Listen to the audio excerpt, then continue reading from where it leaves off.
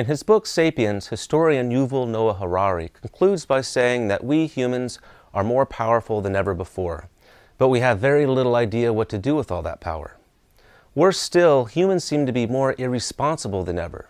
We are accountable to no one. We are consequently wreaking havoc on our fellow animals and on the surrounding ecosystem, seeking little more than our own comfort and amusement, yet never finding satisfaction.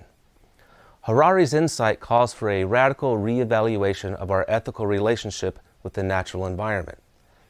Deep ecology is a theory in environmental ethics that undertakes this task. Deep ecology was popularized by philosopher Arne Naess. Naess claimed that there are two strands in the environmentalist movement. On the one hand, we have shallow ecology. This approach is mainly concerned with addressing the bad environmental effects of industry and how this affects human interests.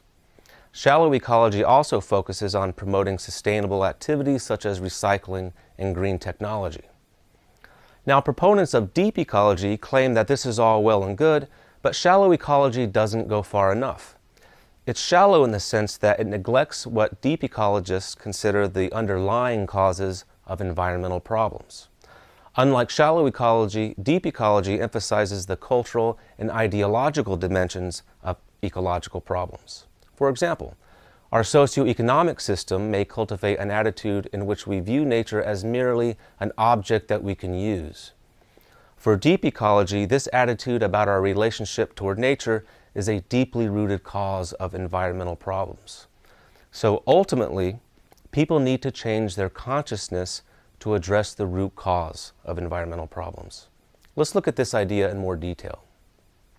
For deep ecology, a common but mistaken view of our own nature is the fundamental cause of ecological problems. It's a mistake to view ourselves as distinct from the natural environment, and it's a mistake to conceive of our egos as atomistic and isolated from other beings. So for the deep ecologist, addressing environmental problems ultimately requires correcting this view by attaining a deeper understanding of our true selves. Now, unfortunately, correcting this misunderstanding of our nature will be difficult since it's deeply ingrained in our culture. According to deep ecology, pursuing self-realization is the key to understanding our true nature. In this process, we gradually become aware of ourselves as fundamentally interconnected with everything in nature. We start to see ourselves as more than a narrow ego, and we begin to identify with all other beings. Through self-realization, we begin to see ourselves as an ecological self. As Arne Naess puts it, the ecological self is a self that is in, of, and for nature from our very beginning. Now, for philosophers Arne Naess and George Sessions, this ecological understanding of ourselves supports 8 principles of deep ecology. First, all life has value in itself, independent of its usefulness to humans. Second, richness and diversity of life helps the realization of these values and are valuable in themselves.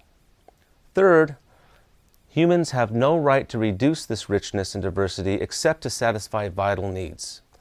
The fourth principle says that the impact of humans in the world is excessive and getting worse. Human lifestyles and population are key elements of this impact. Fifth, the diversity of life and cultures can flourish only with reduced human impact. The sixth principle says that policies affecting basic economic, technological, and ideological structures must change, and the resulting state of affairs will be deeply different from our own. Seventh, the ideological change involves appreciating life quality rather than adhering to an increasing standard of living. In other words, there will be a profound awareness of the difference between big and great. And finally, those who subscribe to these points have an obligation to participate in the attempt to implement the necessary changes. All right, in this video, we introduced the difference between shallow ecology and deep ecology, and we saw that deep ecology recommends a radical shift in our attitude regarding our relationship with the natural environment. Thanks for watching.